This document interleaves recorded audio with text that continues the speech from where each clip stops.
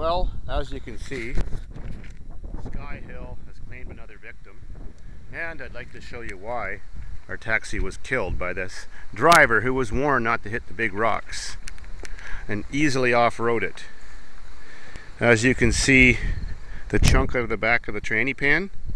Well, the problem with these vehicles is, all Chryslers, they have a low hanging back end to the transmission. If you hit something really hard and it shoves the transmission back when you're joyriding, as you can see here, it dented it in. Well, it shoves it right against this suspension bolt. You can see all the damage to the frame, the size of the rock he must have hit.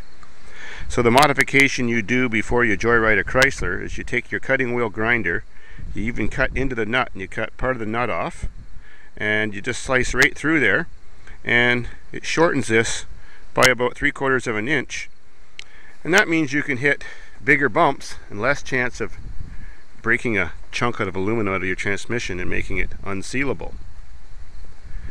Oh well, he was warned. Now it's ready for scrap, along with the Dynasty. Now something I've got to show you. I'm filming this thing, or this scene, with a different camera. A $20 camera, brand new. Let me explain. I've got two of them. There's what the other one looks like. Well, that's exactly what this one looks like. It gives a decent quality picture out of that itty bitty hole, and it's actually a keychain camera. Oops. Super simple to use. Hit the button to turn it on. Push this button to start recording. Oh man, it's so windy. Even comes with some Velcro, so you can attach it to the dash of something or a helmet. And if you push the record button quickly, it actually takes decent quality pictures.